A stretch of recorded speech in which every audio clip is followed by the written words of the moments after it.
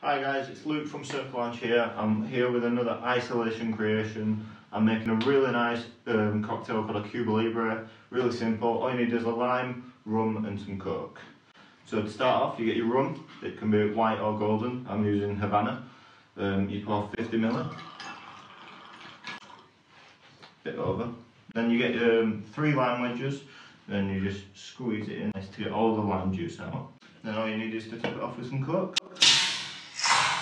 Really nice simple cocktail. Then if you want, just garnish it with a piece of lime on the side. Do that again.